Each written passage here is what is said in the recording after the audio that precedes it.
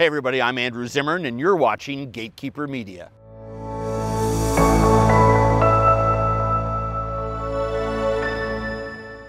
Welcome to my In the Bag. So I guess let's start up top. I have about 1,000 markers, but the one I've been using for a while is my PDGA marker that I got when I first signed on. What's my number? Well, I'm not going to tell you my number. I'm a card-carrying PDGA member and very proud of that. I have a box in my car with at least 24 putters in it. Obviously, I use it for field practice or when I'm just doing putting practice at the house. And it changes every year based on feel, and let's be honest, I'm a terrible player despite the fact that I've played for 28 years. So any issues I have with putting have nothing to do with me. There is no such thing as operator error in my lexicon. So last year I was extremely successful with a couple of these super soft Gateway Magics, and I have 2 of them. They fly straight, they work for me. They're a little heavier than most, and I dig them. Last year at the very first Pro-Am, I was teamed with James Conrad. I was actually the anchor around his neck, which caused him to come in last. That would be my fault. But he was very kind and he gave me a prototype of the Nomad that I have in the car that I just keep to show off to friends. Who does that? Super fans, that's who. I was kind enough to get a few sent to me, and I've been playing around with them at home. Haven't had a chance to try them out on a course this year, just at the house and field practice, but I really like these special edition Nomads. In the mid category, I actually carry quite a lot of them. So I'm carrying more and more of the same disc, just discs that are in different condition, maybe slightly different weights. Some are floppier than others. Obviously, I have a couple of Buzz types in my bag. I've got about 20 in the car, and I'm always changing that up depending on feel. My T-Bird L, I'm absolutely in love with. I have about 5 or 6 Firebirds. It might be my favorite mold right now. And I have them in several different plastics. And so this is the whippiest, most beat up one. This one is a little whippier than this one. This one is a little stiffer. Both of them, for whatever reason, are more domey than my old school G-Star Firebird. I can actually throw a pretty good flex shot with this on the forehand for that reason. Wraiths are another mold that I have 4 or 5 of. I think this is the lightest one that I have. It's, I think, 160 grams. I love this particular disc for in the woods. I can shape a lot of really good shots with this one. This is really cool. I've never had a Castoplast disc. This is the Falk, which happens to be the name of one of my friends. And its speed rating is a 9. But I have it in here because I throw it for more tender and delicate shots. But at the same time, if I kind of like the Firebird, if I want a little distance, I can get it with my Falk. Leopard, obviously a little slower disc, but still has a nice edge to it and doesn't get too domey. I like the feel of this type of rim in my hand. My hand dictates a lot of my disc selection. I have a degenerative tendon issue from cooking and just doing stuff with my hands for way too long, and I'm putting off the operation on my hands for as long as I can, but I can't stretch my thumb out. The tendons are all constricted, and by the same token, it swells everything up, so I can't close my hand.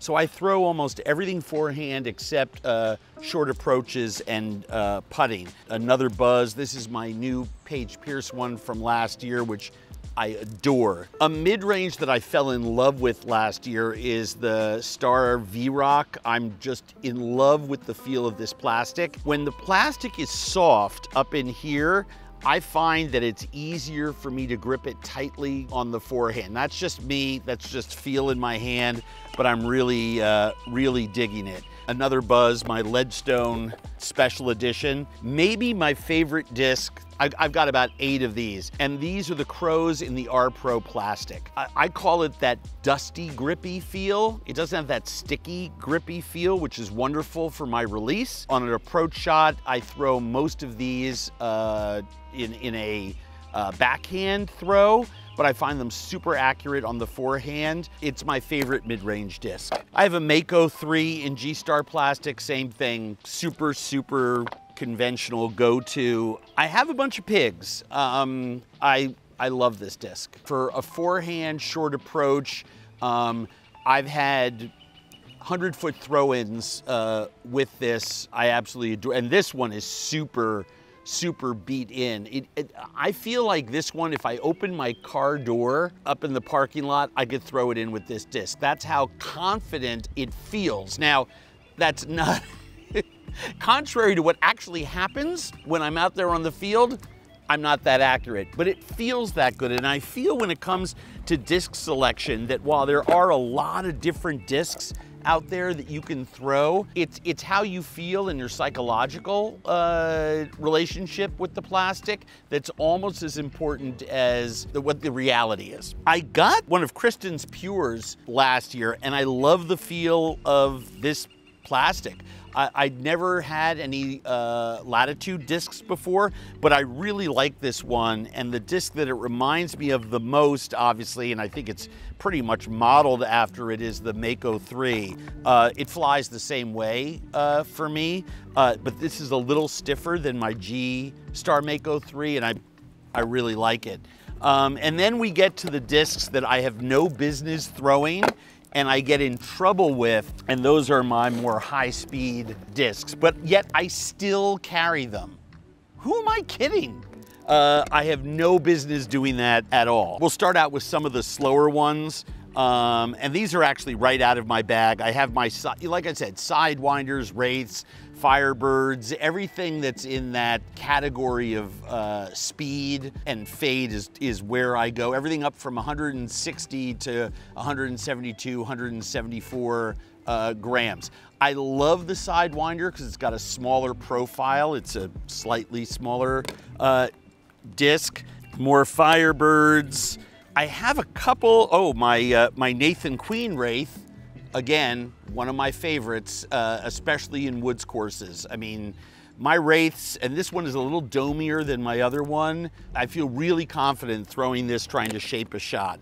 For a forehand thrower, if I'm looking for something to go left every time, I snap this G-Star TL3 and it will go left for me every single time. If you're a forehand thrower and you're looking for a slower speed disc that is reliable on the hyzer, this is it. Check it out. I have a bunch of Emperors. I have Kona's signature disc.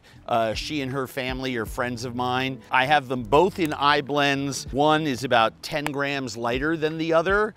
This is one of my oldest discs. It's an old Discraft Elite Z XS. Do they even make those anymore? I don't think so, but I absolutely love it. And it's in a plastic that I don't think Discraft makes anymore, and it feels really good. It's almost identical. I can't tell it apart from the eye with my Firebirds. And then what I'm doing with a 13-speed distance driver in my bag, I have no idea. Talk about wasted space. But for some reason, when I'm with my buddies, and this is what I love about this sport, I can go out with my friends and play 4, 6 hours, you know, play 18, play 36 with a lunch break in between, and it is an endless bitch at each other session. We decide the issues of the day, we find out what's going on with each other's lives, we give each other an endless amount of crap. And when I'm down 1 on 18 on a big fairway hole, I take out the Daedalus, and I've taught all my friends when they see the yellow come out of my bag, they all are required to go, ooh. That's true.